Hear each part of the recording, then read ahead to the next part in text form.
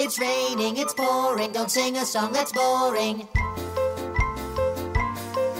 There's a plane up in Maine where there are tiny drops of rain forming ripples in a puddle that they make. And that puddle grows beyond into something called a pond, spreading outward till it turns into a lake. When that lake springs a leak, then it forms a little creek, which goes rushing down and turns into a stream.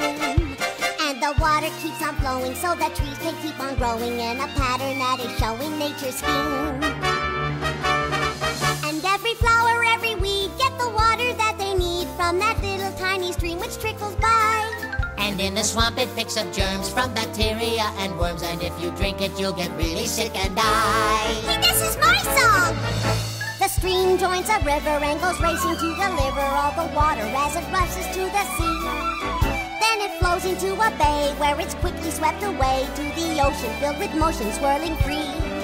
Then the sun shines on down, putting heat upon the ground and evaporating mist into the air.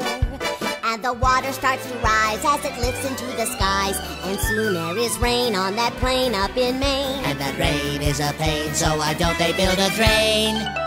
For water has position, which is always in transition from the mountains to the oceans to the sky.